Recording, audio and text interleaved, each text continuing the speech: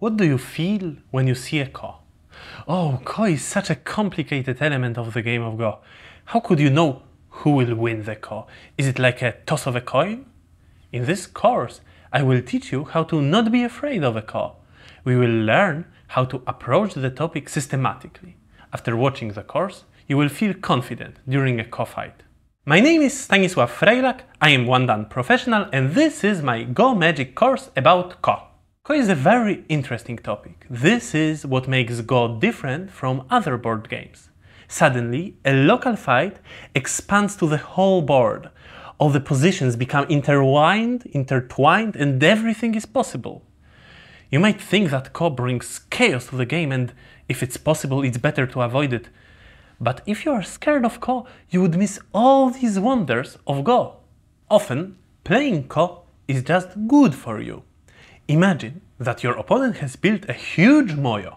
You don't want to let him turn it into points, so you invade. If you manage to get a Ko there, it's a big success. Look at this situation that appeared in one of my games in the Polish Championship. Black has a big moyo, so white invades. Black tries to surround white, and white is making a base.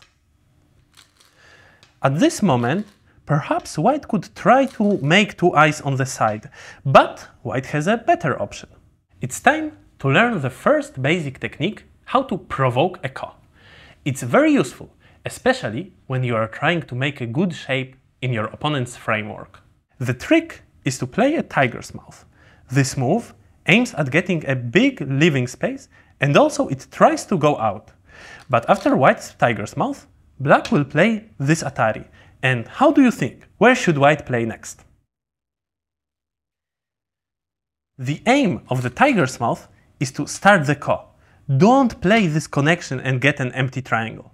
If you play this tiger's mouth, you get a good chance to make a very big life in black's area.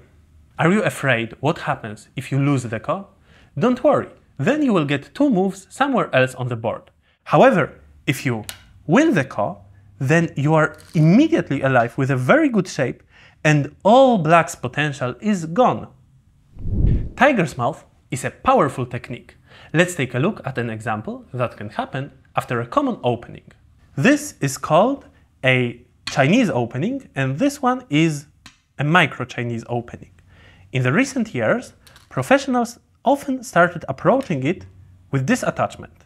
If this move looks new to you, don't worry, I will show you one of the most simple continuations. Black can extend, and now white's job is to create a group on the side. White tries to go into the corner, black blocks white from doing it, and how do you think white should continue? White could connect solidly, then black would take the corner, and it's not bad for white, however, white could do better. Remember about the tiger's mouth. White will play here, and then black would play Atari. Now the important thing is that you shouldn't connect and get an empty triangle. This would be a very bad shape. The idea is to start a Ko. Oh no, but are you not risking much? Don't be scared of your opponent playing this Ko. It is like a little spider. You might be scared of it, but in fact, it is much more scared of you.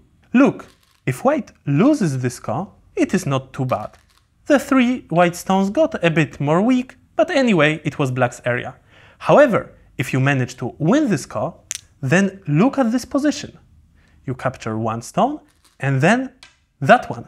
Not only did you get a very strong shape, but now even black's group became pretty weak.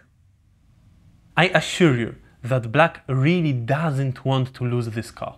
So how will it go in practice? After you find the Ko threat, you will recapture the Ko, and now it will be quite difficult for black to find a Ko threat that is big enough. So what you could expect is that black will simply connect. And now compare this result with the result which we saw before. In this one, white doesn't have an eye shape yet. However, in this shape, white could already imagine where their future eyes will be. Another technique which we will talk about is an Atari, provoking a Ko. Let me show it to you on an example taken from a common joseki. In this shape, it's common for black to invade, white covers, black goes between white stones, and then white captures one stone of black, and in exchange, black can capture white stone in a ladder. This is a good move. However, black has a better option. Imagine what happens if black plays this Atari. White might connect, but then white's shape is pretty bad. These are two empty triangles, and black can still capture white stone in a ladder. Your opponent will be very annoyed with your move. It's quite uncomfortable to simply connect, but what other option does white have? If white decides to start the call, then white is risking really much. In case you win the call, not only your shape becomes very strong, but white is completely split and all of white's stones are a target for black's attack. Don't be afraid of playing Atari. The Atari puts your opponent in a very uncomfortable situation. You show them that in this position you are the boss. You are not scared of anything and they need to make a difficult choice. Compromise or take a big risk. Perhaps even clearer example of this principle can be met in this common joseki. This is a position which can happen after a common corner approach, after which white played elsewhere and black played a pincer. Now white could attach, black doesn't want to give white the corner, and then white sacrifices one stone, and in exchange white splits black stones.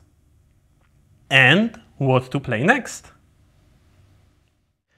If you choose to connect, then apparently you are still scared of a call. After this move, black could play Hane in Sente. However, look what happens if you Atari first. Black will connect, and then you connect your stones. If now black decides to play this move, you don't need to extend, you can Atari first and block black's expansion to the bottom side.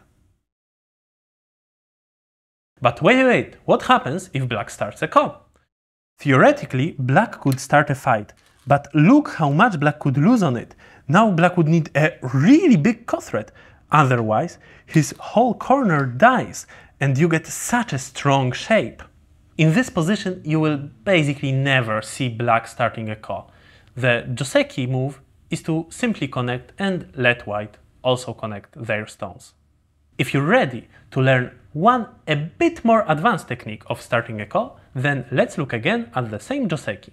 If white doesn't want to lose this stone in the corner, then instead of playing the tiger's mouth, white could also cut. Your opponent might be quite surprised with this move. What is white doing? Couldn't black just capture this cutting stone? And yes, black could capture white, however then white can Atari from the outside, and if black connects, white will Atari again and get the corner. So black's correct decision is to capture white's stone. And then, can you guess the proper next move of white? Yeah, don't be afraid of a call. Play this Atari and provoke black to start it. If black is afraid, then black's shape becomes so bad, it's two empty triangles and there is still an agi. Maybe in the future, white will even extend this stone and split black's shape. On the other hand, if black starts the call, then black risks really a lot. Black's shape in the corner will be completely broken if white wins the call. And remember, even if you lose this call, then your stones are not dead yet and you would get two moves somewhere else on the board. An attachment and then crosscut is an advanced technique how to create a call basically out of nowhere. Your opponent will be very annoyed by such moves. I hope that after this lesson you will feel more confident about starting a call. But is there any order in this chaos?